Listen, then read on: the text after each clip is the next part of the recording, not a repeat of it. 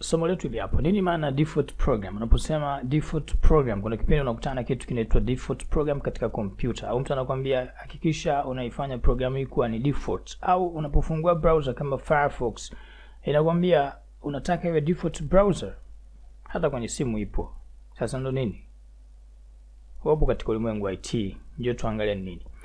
Mimi nitafungua kompyuta yangu, nitakuja sehemu ya video.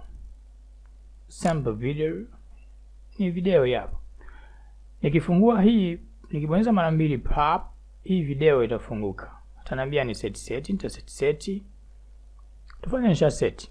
Kwa sababu kwa kweli tukuja hivi na kuja hivi kama ulikuwa hujaiset kabla. Mimi nilikuwa sijaset kwa sababu nilikuwa situmii. Utaikuta video imefunguliwa hapa. Yanaambia tena nikifungua hapo, baada ya kuiset kila kitu utaikuta video inafunguka kwenye program hii. Hii program mimi naiona ngumu kuitumia. Nataka isifunguke katika programu hii. Nataka ifunguke kwa kupitia program hii hapa inaitwa QQ Player. Hii program ipo. Kwa nini ile kule nikifungua video mara mbili kwa nini inafunguka hii?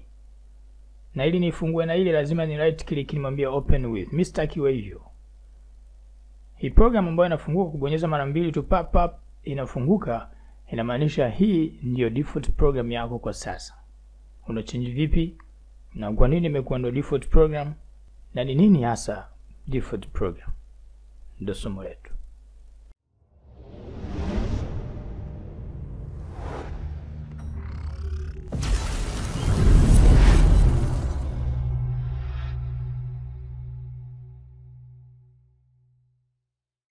Okay, tuanze na somo letu hilo kama tulivyosema. Kwanza, default program ni kitu gani? Unaposikia default program ni nini? Default ni kitu ambacho kimependekezwa. Ndio nini? Mimi kama mtengenezaji wa program ninapendekeza, kwa mfano mtu anapokuja, hii ni video ya kuconvert mafaili yote, video labda nataka iwe sauti. Hii ni program inatumika kwenye kuconvert video.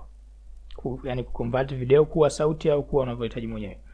Mimi kama program ambayo nimetengeneza naweka setting ya awali. Yaani kwa mfano mtu akiingiza faili kama haja change chochote, basi akute faili akiliconvert itakuwa liwe kwenye nini? Kwenye WAV au kwenye MP3. Kuangalia mimi naweka hiyo sheria kutokana na watu wengi wanatumia nini nafanya hivyo. Kwa atakuta akibonyeza tu convert atakuta faili lake limetokea MP3 wakati haja set. Kwa nini? Kwa sababu mtengenezaji program aliweka settings zake yeye kabla. Zile settings za mtengenezaji tunaita default program. Ndio nini? Kwa mfano hii program yao imefunguka tu imeandikwa Kiingereza, si convert, burns nini. Mimi nataka iwe ya Kiarabu au iwe ya lugha ya Kiswahili au sitaki lugha. Kwa nini imekuja lugha ya Kiarabu ya Kiingereza moja kwa moja? Kwa sababu hii ni setting ya mtengenezaji. Kwa mfumo huo lugha hii ya Kiingereza hapa inaitwa default language. Maana yake ndio lugha iliyopendekezwa na mtengenezaji. Kwa hiyo kumbe setting ambazo anaziweka mtengenezaji ndio zinaitwa default. Kwa hiyo kwenye Windows ukisema default program ni nini? Maana yake ni hivi. Ni program ambayo aliyeweka Windows ambaye ni Microsoft. Hii Windows 7 au Windows 10 au Windows gani inapokuja, yenyewe inakuja na program zake ambazo ndio inazifanya kama ni default, ikichukulia kuwa uende kawa wewe hauna program ya kutumia. Kwa default program ya kufungulia video kwa Microsoft Windows yeye anatumia Windows Media Player.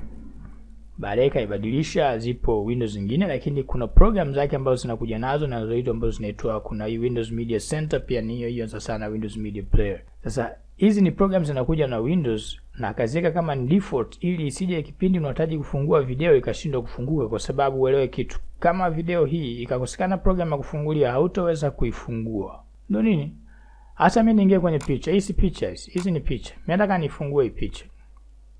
Tufanye hapa. Nataka nifungue. Nikifungua hii sasa hivi imekuja kufungua kwenye nini? Imekuja kufungua kwenye player. Hii ni player. Sasa kwa nini ije kufungua kwenye player? Kwa sababu sina player, sina program ya kufungulia nini? Picha. Kwa mtengenezaji Windows kaniwekea program ambayo baadaye ninapohitaji kufungua picha nitaitumia automatically. Kwa nikiingia kwa mfano kwenye picha hizi hapa, nikifungua automatically utakuta imefunguka kwenye program maalum ambayo hii ni program imewekwa kwa ajili ya nini? Kufungulia picha. Program hii inaitwa default program. Kwa default program ni program ambayo inatumika, imetumiwa au imewekwa na setting ya mtengenezaji kama ni setting ya awali kwako. Lakini pia naweza kuchange, unaweza kuchange. Na hapo tunamaanisha hivi, unapochange maana yake sasa inakuwa default program sio tena iliyowekwa na mtengenezaji. Ndio default program kwa hapo. Maana yake mimi nikija hapa nikachange hii video isifungue kwa program hii, nataka ifungue kwenye QQ player, nika right click kwa mfano, nikichagua QQ player itaplay kwenye QQ player. Lakini tatizo ni kwamba hivi nikikata hapa nikifungua tena bado itafunga program hii. Kwa nitakapoichange hii program niitoe iwe yote QQ, nikibonyeza kitufe cha kubonyeza mara mbili tu ifunguke kwenye QQ player, maana yake hapo nimechange program kutoka kwenye setting ya mtumiaji imekuwa default program ya kwangu mimi, yani setting ambayo mimi nimeteua. Kwa mfumo huo default tunarudi kwenye maana yake asili, ni kitu ambacho kimependekezwa. Kwa hiyo haijalishi kapendekeza mtengenezaji au kapendekeza mtumiaji. Kwa mara ya mwanzo anayependekeza ni mtengenezaji. Kwa setting ya awali kabla hujafanya setting yote, default settings zinakuwa ni setting ambazo mtengenezaji ameziweka. Hata kwenye Photoshop kila programu kuna setting ya default. Kwa hivyo sasa mimi nataka nichange default program ambapo kila napofungua hiyo program au iko kitu kifungue kwa programu hiyo. Maana baada ya kujua default program ni kitu gani, maana inamaanisha hivi tunaposeti default program, maana inamaanisha hivi napochagua programu hii nikaiwekea QQ player, inamaanisha hivi faili lolote mfano wa hili ni WMV, hii ni video, faili lolote la video lifunguke kwa kupitia QQ player. Inamaanisha faili lolote ambalo ni mfumo wa video unapolifungua lifunguke kwa program ambayo wewe umfanyaje umeiteua. Kama ni faili inahusiana na PDF au inahusiana na mambo ya browser, maana yake kila faili inahusiana na internet itafungua kupitia nini? Browser ambayo umekusudia. Kuna mwingine hata browser bado hajajua. Browser ni program ambayo inatumika wewe kuingia internet. Yaani mimi nataka niende YouTube, sasa kuingia bila internet, bila kufanyaje? Bila ya kuwa na browser. Mimi nitaandika hapa YouTube. Tulisoma jinsi ya kuandaa hii, angalia video hapa. Unaweza kufungua internet kupitia hapa. Haina haja ya kusema uende wapi wala wapi. Kibonyeza hapa, angalia YouTube hii. YouTube kwa nini imefungua? Kwa sababu hii ni browser. Pia tulitengeneza jinsi gani unaweza kuandaa ukaweka YouTube yako sijui nini page yako hapa, kama Twitter kama nini, ukifungua tu hapa utaikuta Twitter iko hapo, ukibonyeza itafungua. Angalia video hapo kama pia unahitaji kujifunza hivyo vitu. Kwa hii program imefungua, hii ni browser na hii hapa inaitwa Firefox. Sasa kwa nini YouTube nilivyoandika imefungukia hapa? Kwa sababu mimi nimeambia kompyuta bwana, inapofungua vitu vyote vya internet basi fungua kupitia Firefox. Sasa na set vipi? Njoo tu set. Rahisi tu, njia nyepesi ya kuseti. File ambayo nataka kuchange default program yake ni hivi. Nenda kwenye ile file. Kwa mfano mimi nataka hii video au video zote zifunguke kupitia QQ player. Right click hiyo video ambayo unaikusudia, nenda kwenye properties. Mwambie change hapo. Umeona change. Chagua hapa QQ player.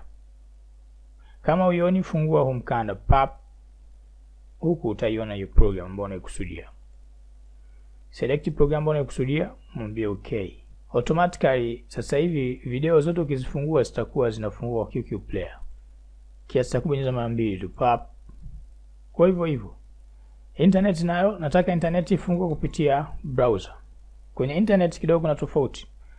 Vipi? Fungua browser yako unayokusudia, si Firefox. Nenda kwenye setting kama hoja set. Kwa sababu kawaida Firefox yenyewe unapofungua tu inakuuliza nataka iwe default au nini. Mwambie setting, atakufungulia sehemu ya setting. Anakwambiaje? Sasa hivi ni default browser, maana ndio browser ambayo mafaili yote ya internet yanafunguliwa kupitia browser hii. Kwa kama sio default browser, yenyewe itakuuliza au weka tiki hapo. Umeona hapo? Yaani mfano umefungua umekuta hii tiki hapa hamna. Maana yake hii sio browser default.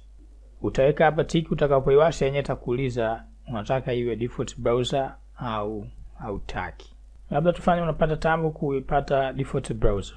Kuseti default browser kuwa ndo au browser hii iwe ndio default ambayo inatumika moja kwa moja kufungulia net.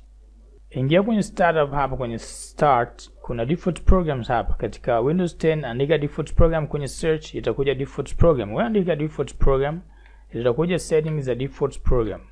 Zikija settings za default program, ingia ukaset. Mimi hapa nitachagua hii.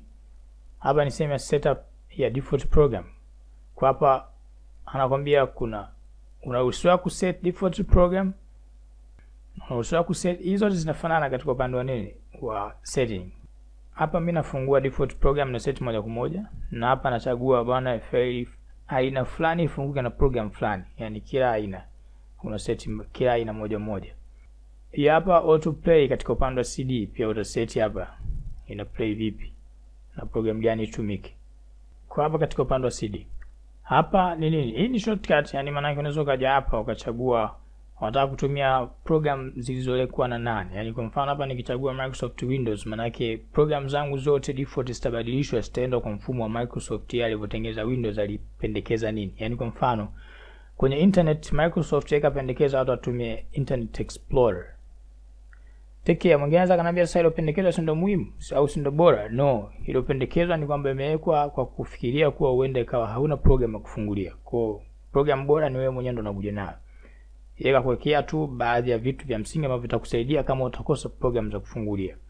Kwa mimi nahitaji setup iwe ya Microsoft take up. Nataka sio kwa Microsoft take up, kwa maana kuna settings zake. Nataka za wangu mwenyewe take up, hapo utakuja utaset kila moja unataka ifunguke kwa nini. Kwa mfano hapo umeona hapo kwenye upande wa browser kuna Internet Explorer na kuna Firefox. Kwa mimi nachagua bwana mimi nataka katika upande wa browser nataka nitumie Firefox. Kwa hiyo itakuwa Firefox peke yake ndio ambayo inafanyaje na ina mahusiano au inahusika na kufungua internet. Nikiweka hivi inamaanisha na uwezo wa kutumia programu hizi zote katika upande wa ufunguaji wa nini? Wa internet. Ila tu mimi mwenyewe nateua nifungulie browser Firefox au nifungulie nini. Kwa maana nataka niseti njoo hapa. Hapa ndio sema kuseti. Pap. Isubirie load. Imemaliza.